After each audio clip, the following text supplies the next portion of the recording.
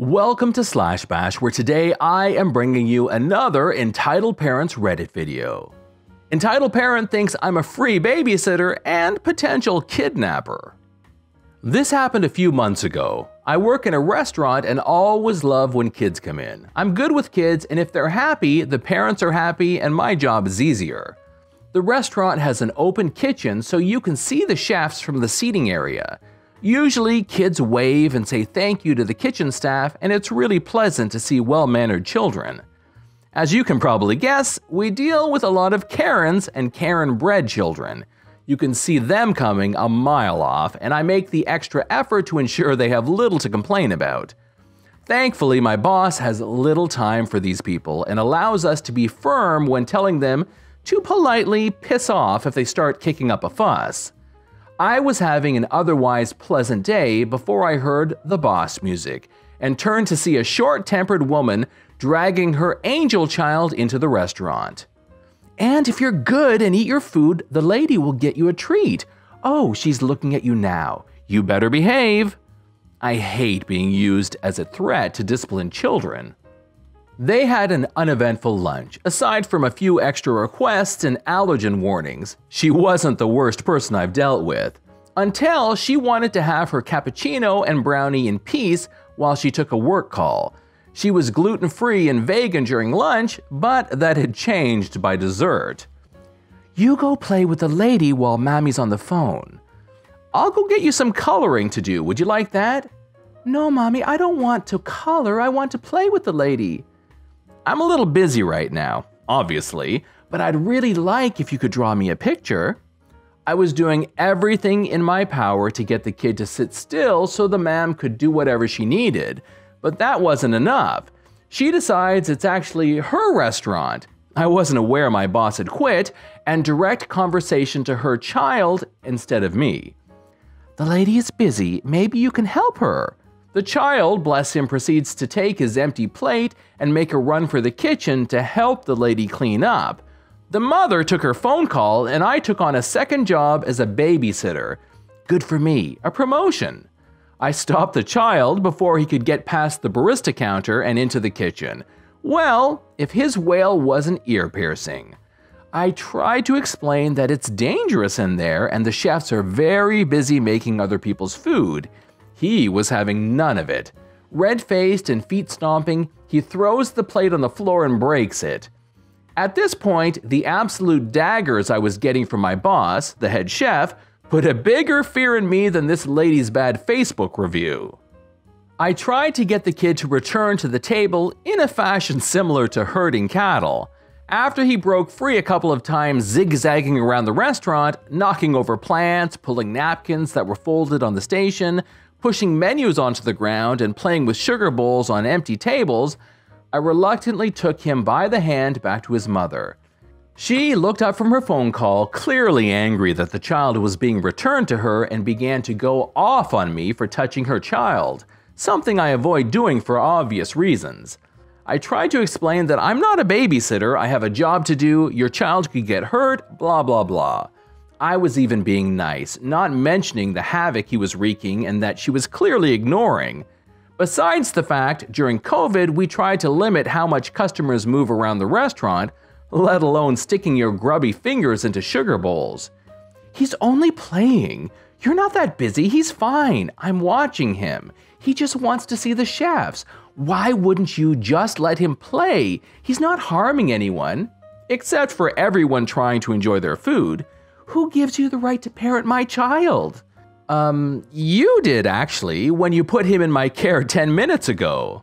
All this while rocking the child on her lap and petting his head while he continues to wail over not getting his way.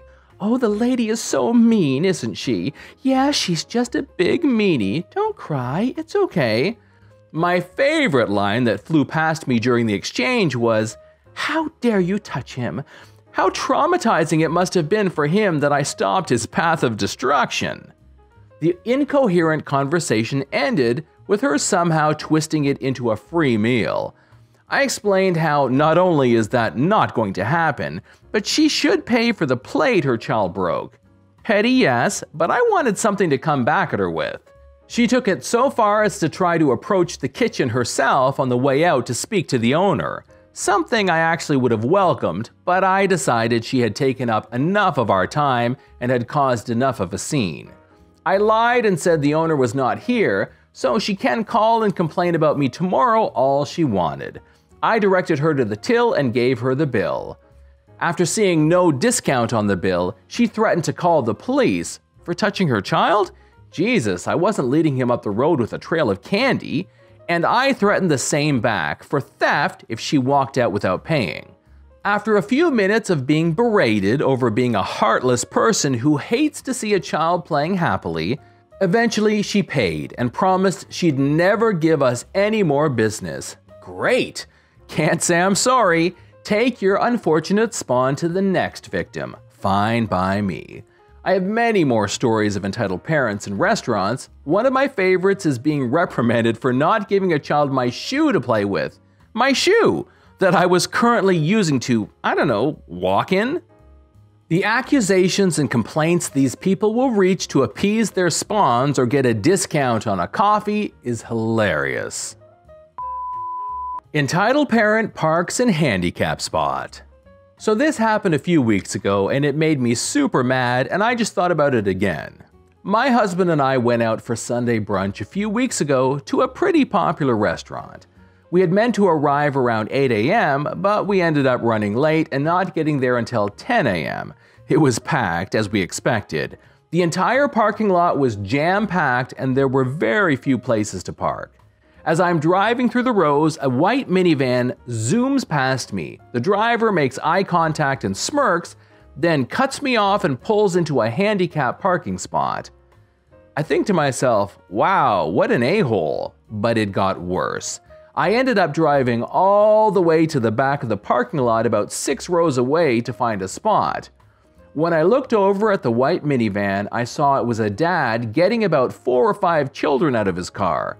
As I walked past his car, I noticed there was absolutely no handicap sticker, nothing on the license plate and nothing hanging from his rear view mirror indicating that it was a handicapped driver.